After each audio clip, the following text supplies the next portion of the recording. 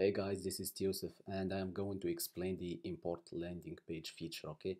Uh, let's apply on this landing page. Let's suppose that you get this landing page from adplexity or any SpyTor or somewhere, okay? Let's look let's see how it looks like. Okay, this is the landing page. This is it. It's a survey landing page. Means you can even use this feature to edit even complicated landing pages. So let's try. Okay, suppose you get this landing page. This is what you're gonna do. You're gonna take all the files, compress the items. Okay,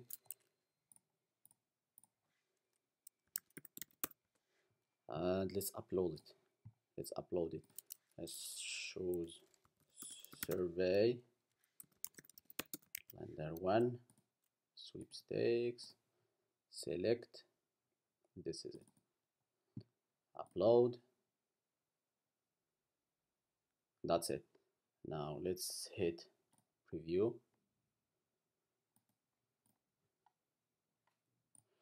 Now let's edit the landing page and see what we can do. Okay, now using this editor you can add anything here, change color. It shows the survey. You can change everything, yes, no, you can change everything. Okay, you can even change the images. Just hit here, replace the link with your image. You can replace anything. Okay, you can replace the links as well from here. The other feature which is good, let's start with the features. The link replacer. Okay, you just hit link replacer.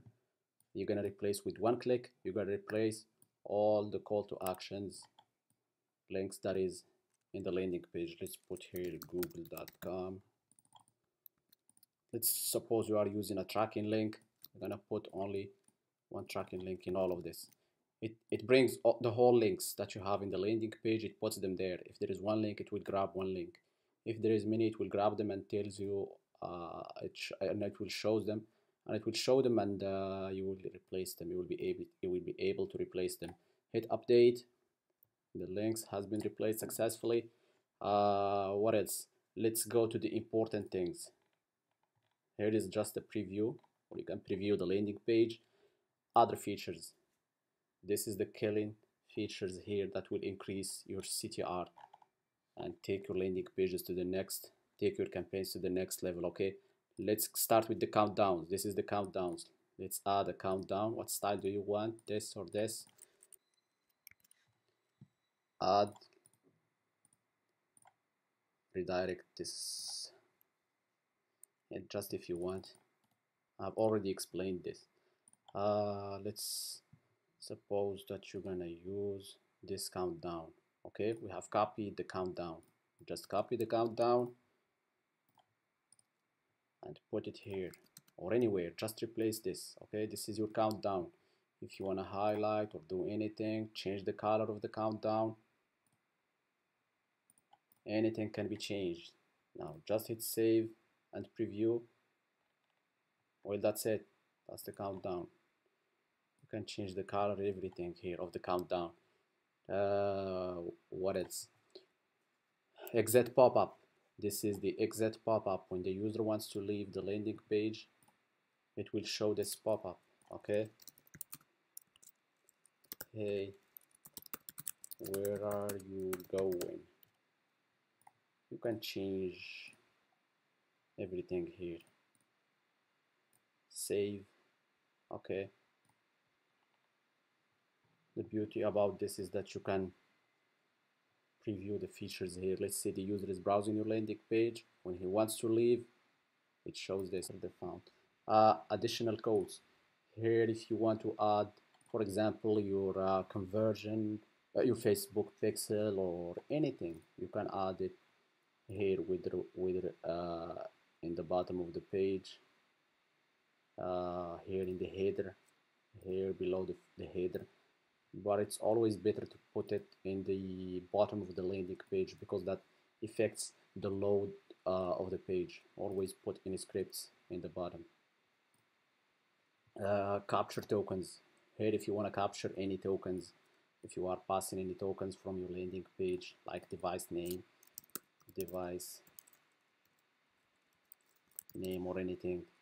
Every tracking tool has its own tracking tokens, so take advantage of this. And if you have question about this feature, just get in touch with us and we will explain this. We will help you to set this up.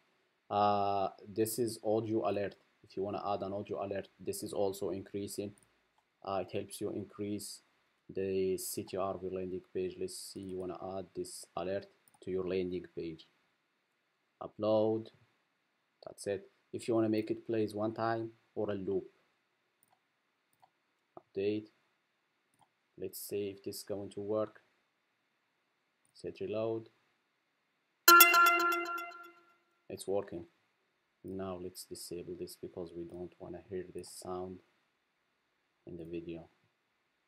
The vibration, just hit update. That feature has been enabled. Redirect visitor. If you want to redirect the visitor when the visitor stays in the landing page for like 10 seconds, you are for example using a PureLander traffic or something like that, 10 seconds, you tell him I will take him to another landing page or another thing, anything. Okay, now disable back button. Okay, if you want to disable back button when a user hits back button, is going to be redirected somewhere else.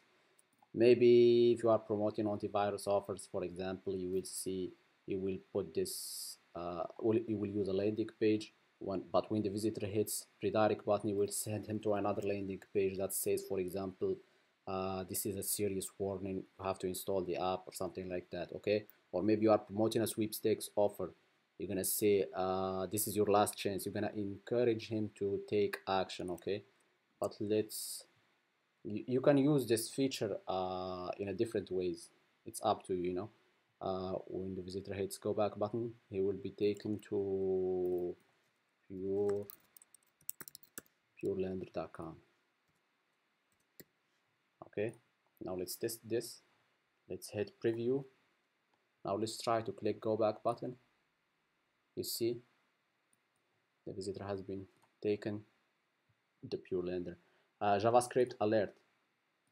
If you want to use JavaScript alert, just hit update. Now let's see alert. It even shows preview alert. This also increase the CTR. Make sure you always use this alert, especially if you are using pop traffic, pop under or pop up. But also make sure you take advantage of this feature. Okay, if you are using pop under traffic, make sure to set this up like this. Make sure you delay the alert until the landing page has been fully loaded. Okay, anyways, I will disable this. Make the whole page clickable. Okay, Google, let's say PureLander.com, PureLander.com. Let's see, we want to test this feature.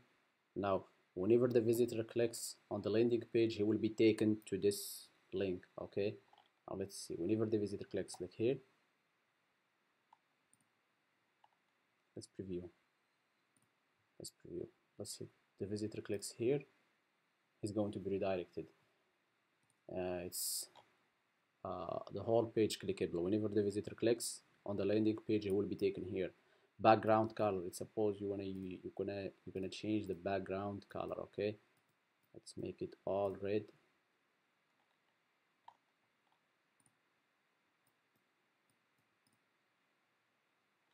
Now it's up to you, you know. Device and browser informations. Let's suppose you want to use a dynamic landing page. Let's see, you want to say, hey, do you have iPhone, do you have Android, or do you have Samsung Galaxy, something like that, and you want to win iPhone or something. Anyways, you can call the browser name. You want to say, for example, you are promoting a sweepstakes offer, you want to say, you want to call device vendor, device module, anyways, OS name. You will see if you are you're gonna talk to the visitor like you already know these components, and you will say, for example, version, browser, browser name. You will see, for example, like this. Let me show you. Here, put the default value, okay? Browser. Default values like this. Safari or anything, okay? Let's see, you're gonna take advantage of this, okay? We're gonna hit here, go to editor. If you are using, you have a chance to win. For example, this is just an example. If you are using, let's see, okay, save. You see, if you are using Chrome, when the visitor previews the landing page, when the visitor previews the landing page from Firefox, it will say if you are using Firefox, if you are using Safari, or that's how you use that feature. About this exit pop-up, very simple. If you wanna make it centers,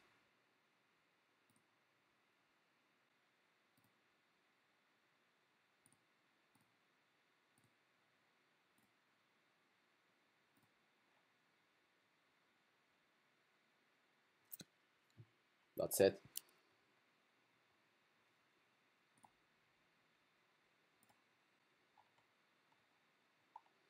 Okay, this is the download button. Okay, you just hit download. Here is your landing page. It has been downloaded. Okay, it comes up with all the changes we have done. It trims all the spaces and it cleans it and everything. Well, that's it. Feel free to ask any questions. We are always here to support you.